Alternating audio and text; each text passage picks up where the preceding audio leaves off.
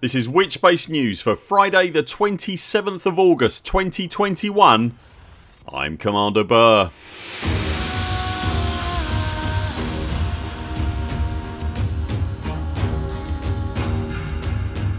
In Elite Dangerous news this week, Hyfords Cache Unlocks in Colonia. Frontier hints at some of the new features coming to Odyssey in Update 7 next month. To make sure you don't miss any of our videos, hit like and subscribe, and remember to click the little bell icon and select all notifications. And to help directly support this channel, you can also join our Patreon via the link in the video description. As we reported earlier in the week, the long silent Hyfords Cache in the Colonia system unlocked with the Thargs Day server reboot, and oh my, what a Thargs Day it turned out to be. Whilst the cache may have unlocked in Colonia, Hyford was running from dark forces based closer to the bubble, and the unlocking of the message from Hyford pointed to a breadcrumb trail of part messages that starts close to Barnards Loop. I don't want to spoil anything about what you'll find, but if, like us, you're into this kind of lore and story based event, then it is well worth following. What you'll discover could have very significant repercussions for the future of the events around the bubble and far beyond. You don't need to pick up the trail in Colonia, you can skip one step and start at the Barnards Loop stage. I've put the system name in the video description. There was a degree of confusion right at the start of the event on Thursday, as putting the system name into the galaxy map pointed to the wrong permit locked system, but a workaround was very quickly discovered and Frontier patched the issue out later that day, so if you're following it now you should be good to go. It's worth stating again, what the Hyfords event points to is very significant. Indeed, we think we might have seen accidental hints at a future update that are part of this thread a couple of years ago. I really hope Frontier are following this through to where we think it's going. Time will tell, I guess. Either way, it's a fantastic event, the kind of thing that Elite Dangerous does very well, and if you're into this kind of thing, I encourage you to follow it up. Frontier gave some small details on part of what to expect from Update 7 to Elite Dangerous Odyssey on the Super Cruise News livestream this week. As well as confirming that the monthly development update will be dropping next week, the team also spoke about features we can expect to see in Update 7 to Odyssey, which is arriving next month.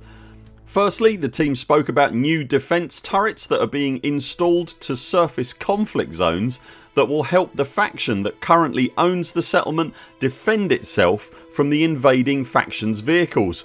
The hope is that these new much tougher defensive assets will prevent the massacre of troops leaving a dropship by ships ramming them as they fall, and also help prevent a lone SRV from dominating when troops are on the ground. Bruce did mention that it would be possible to disable the turrets on the ground. We're guessing this will be via the use of a Maverick suit and its handy dandy cutting tool. Rocket launcher wielding enforcer troops will also be making an appearance in the revamped CZs after their recent successful and attention grabbing debut at military ground installations. And in a surprisingly casual, almost off the cuff remark, the team also stated that NPC ships will also be fighting in the skies above the conflict zones.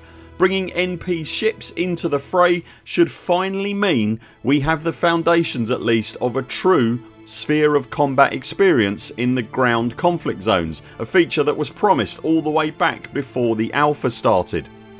There are still some very significant frame rate issues that persist around settlements and conflict zones, particularly when you're in a ship, so we'll have to see what effect any further optimisation work that may arrive with Update 7 has on that. But if it works, it should make the conflict zone experience much more dynamic. There will be more details on these features in the development update from Frontier next week, and there is also a new trailer on its way with the dev update featuring voiceover from community management lead Arthur Tolmie that will talk about and demonstrate the changes. One further change that was mentioned was the limit on the number of bookmarks and stored modules will be raised from their current limits of around 120 to a new cap of 200. Currently server constraints prevent the limit from going any higher, but the significant added extra will regardless be most welcome. The team then went on to talk about what they describe as a lick of paint that will be arriving to station interiors.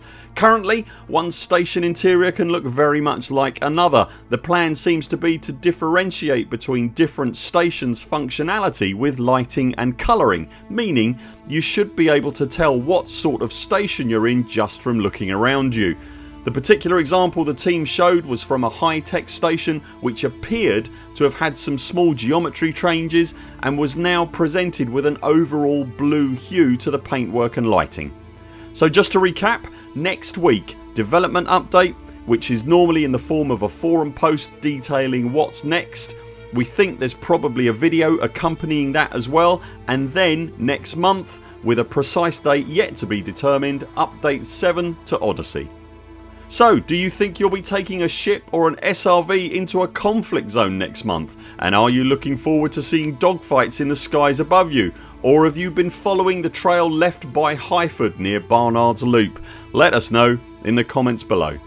That's it for now. Thanks very much for watching. We'll be back later this week with more videos. Until then, 07 Commanders, follow the greens on the way out and do keep clear of the toast rack. We very much look forward to seeing you next time.